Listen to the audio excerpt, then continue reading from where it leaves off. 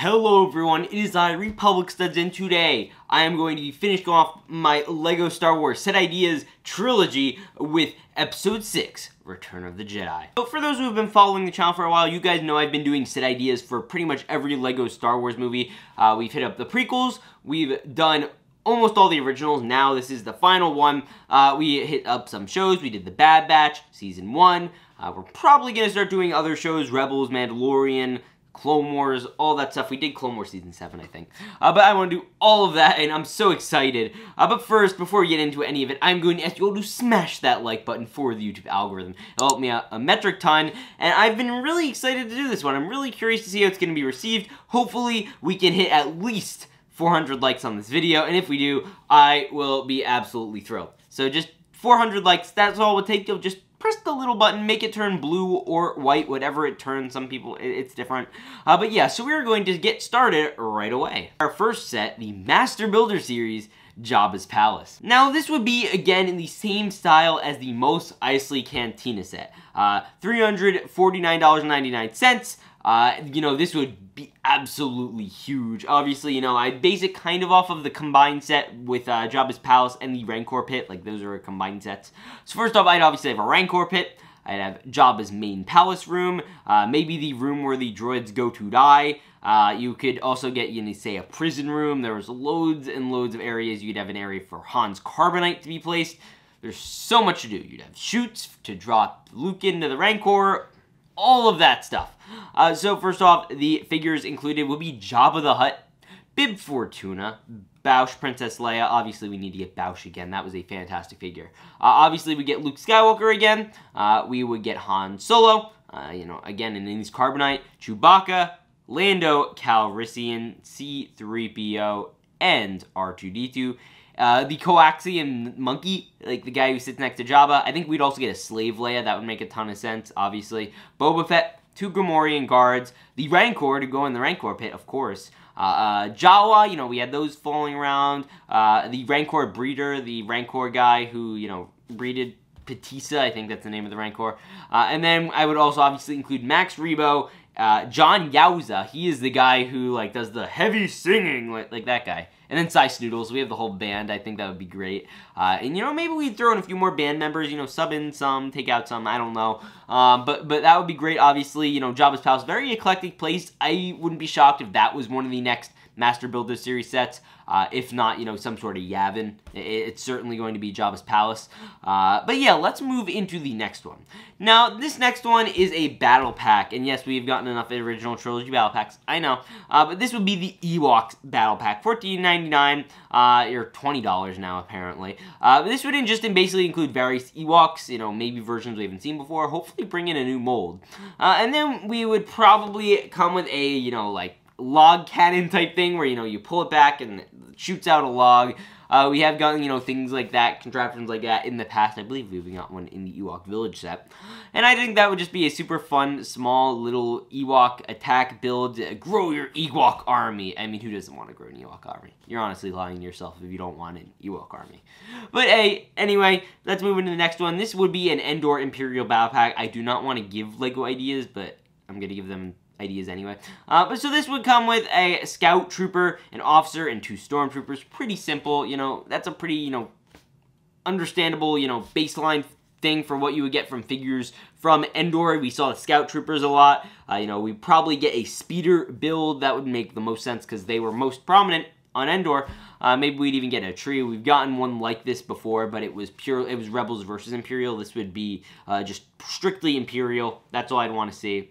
Now let's move into the next one, and this is a $500, $499.99 UCS Home 1. Now, the Home 1 is Admiral Akbar's Mon Calamari cruiser.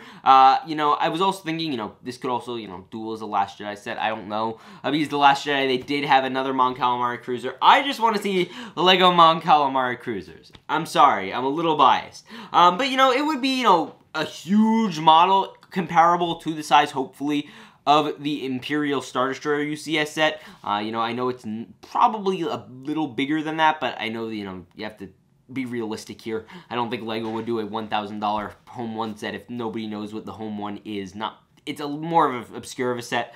But anyway, the two figures I would include would be Admiral Ackbar and Mon Mothma if they do the two-figure thing. If they do 4, maybe you'd throw in Crix Mandy and maybe you'd throw in Han Solo. I don't know.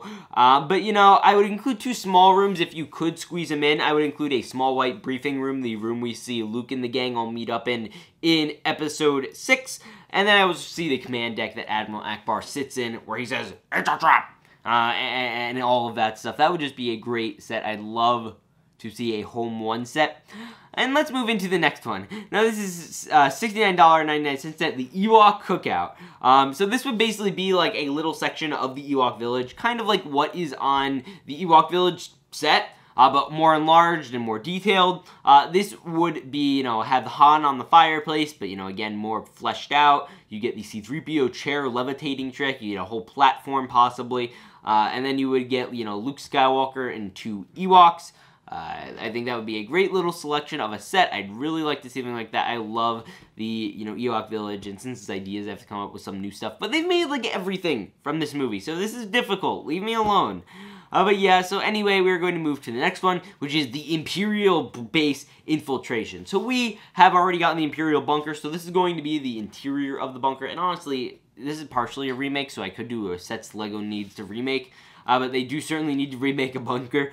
This would have Han in his Endor trench coat. I think this would be a great place to include Rebel Trooper Rex. I'd love to see Rebel Trooper Captain Rex in here.